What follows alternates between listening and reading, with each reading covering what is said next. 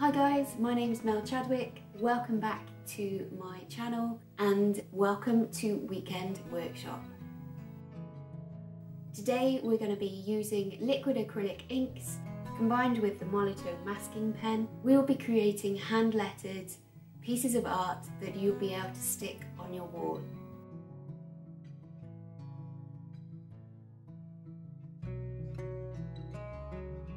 We'll be using some techniques that we learnt in workshop 1, so if you haven't already watched that one, I suggest you just take a look.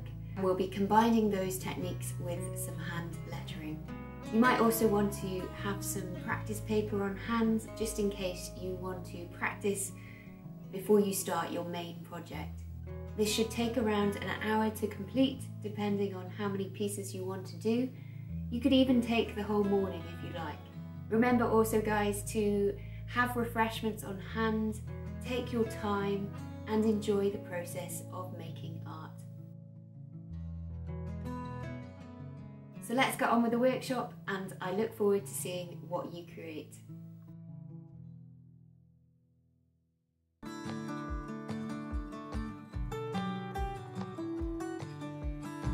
So for the first part you will need a notebook and pen to write down your ideas, a pencil, some washi tape, a ruler and a Molotow masking fluid pen. So in your notebook you're going to think of some quotes or sayings or a word that you really feel connected to, and you know that when you look at that word that you'll feel inspired and encouraged. I'm just jotting down some ideas of what kind of phrase I want to use.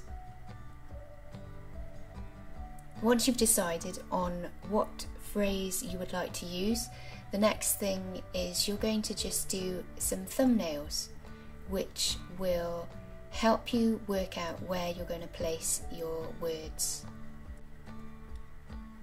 I'm going to be using 3 different sizes of paper. One is going to be a long landscape and it will measure 10 by 5 inches. The second is going to be a square, 8 by 8 inches. And the third one will be a smaller portrait size of 4.5 by 5.5 inches. So these sizes are just guidelines, you don't have to follow exactly the same size that I'm doing, but it might just help you to begin this project.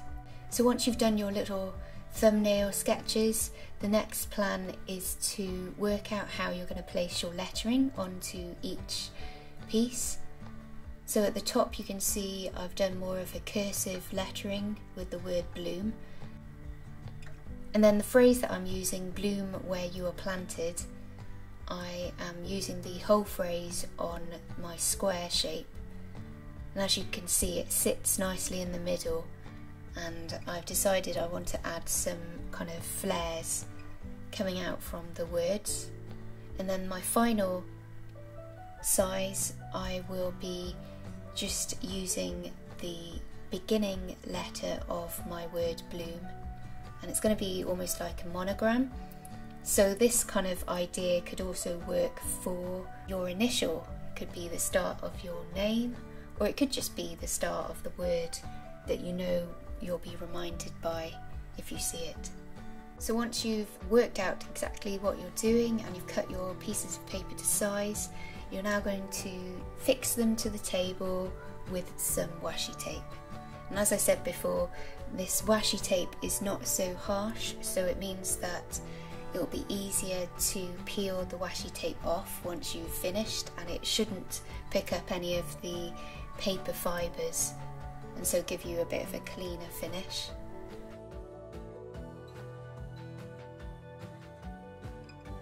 Once you've done that, you will now pick up your pencil and just really lightly work out where your lettering is going to sit.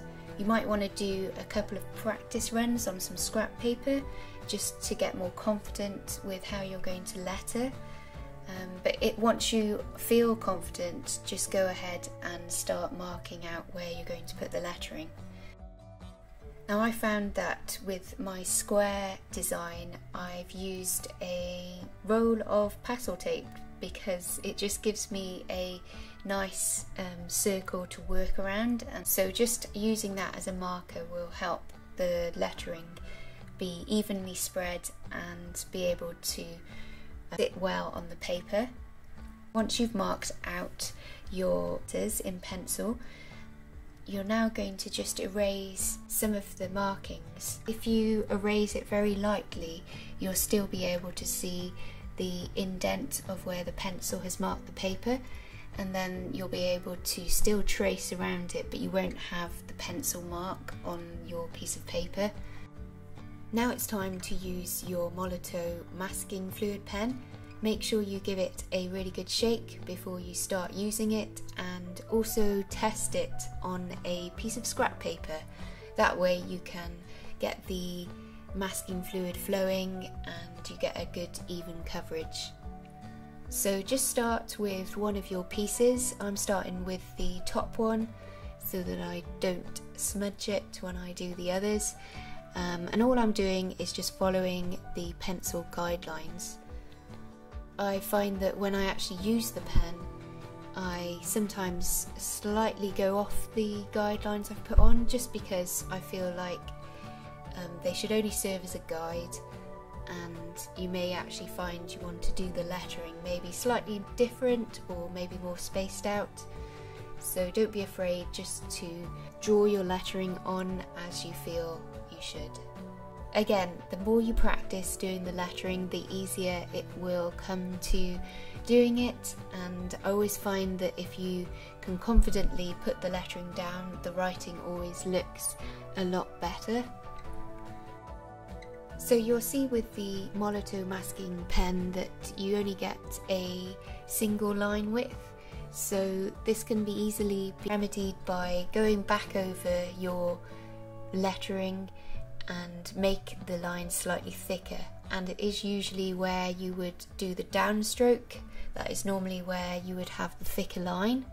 It will then have a calligraphy style to it rather than just a one line width. Again, this is an opportunity for you to just experiment and try out different line widths and different styles. You'll soon find that you have a style that you're more comfortable with, and I would encourage you just to continue practicing and trying out different ways of lettering. For the second part, it's now time to use the ink. So choose again a limited colour palette. I'm just choosing 3 colours which I think go together well, and I'm also going to be using some white later to add some texture and splatters. And the first technique I'm going to be using is our wet on wet technique. So we're going to just use a bigger brush to soak the entire of the paper. We're going to use a smaller brush to pick up a colour that we want to use. So dip the brush in the ink and maybe dilute with a little bit of water, and then just gently dab the paper, and you'll soon see that the ink starts to bleed and make those blobby patterns.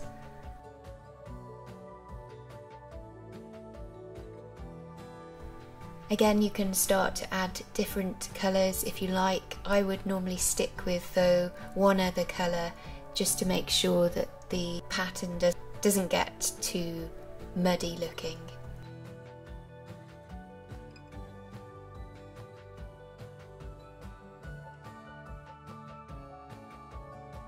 So I'm going to come back to that one once the first layer of ink is dry, and that means I will now move on to my second one. So this technique is called feathering and was a technique we learnt in the first workshop. So we're going to start by painting the ink directly at the top of the piece and work down gradually diluting as we go. I'm also going to be adding some more water so that the ink starts to spread into the water, and you can see it starts to bleed here. And then I'm going to use another colour and add that to the mix, and I'm going to repeat the process. And as you can see, that ink is feathering upwards and produces quite a nice gradient effect. I'll then finish this off with adding another colour, and again repeat the process of layering and feathering so that you get this really nice gradient effect.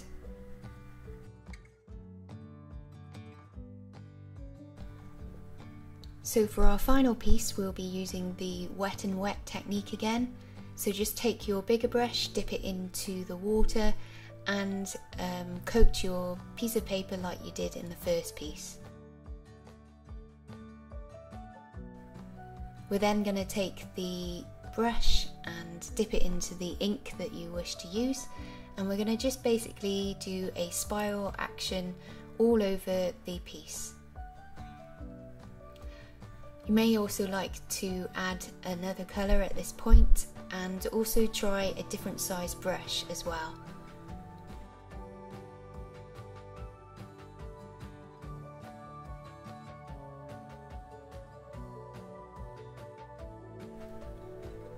We're also going to be using a lifting off technique, which means we'll be using the paper towel and basically dabbing the ink so that it just gently lifts off some of the ink but still leaves a really soft inky texture below. It almost looks a little bit like clouds. So I'm going to leave these to dry and then come back to them to add a bit more texture.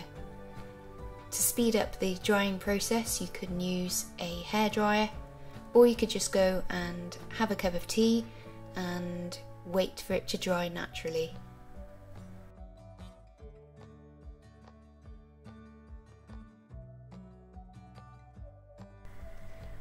Okay, we're now going to be using some acrylic inks to create textures on our pieces. You don't have to do this part, but I wanted to show you how you could do it. So we're going to take a slightly stiffer brush and dip it into the darker ink. So I just use my thumb and I gently spray the bristles so that the ink sprays onto the piece.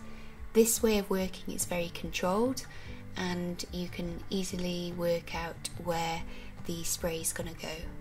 I'm now going to use the white acrylic ink to add some texture. I'm just going to drop some ink spots onto the work, and then I'm going to just blow them short and sharp so that the ink spreads out quite organically.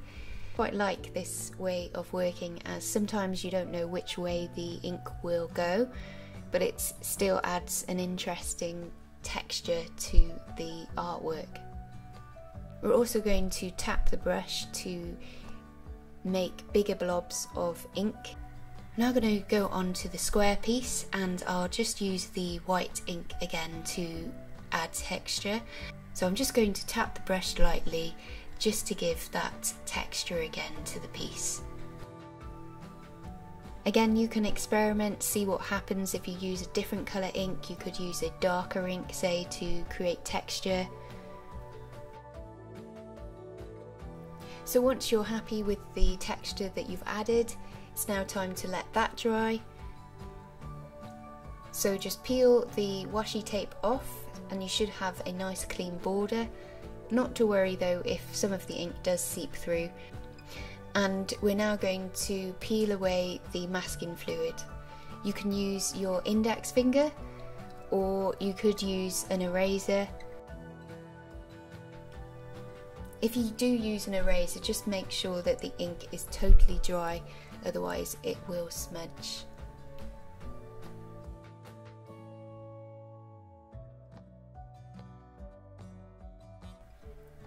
And there we have it. 3 pieces of art which you should be able to put on your wall as a reminder to keep going, keep being inspired, keep making art. Don't forget guys, if you want to show me what you've created, just hashtag your work on Instagram with Weekend Workshop with Mel, and I would love to see what you've created.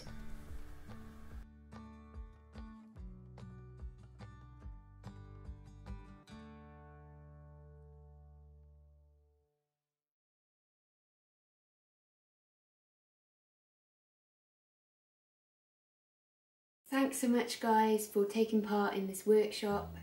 Do let me know how you get on, and if you have any questions just leave them below, and I will see you again in another weekend workshop.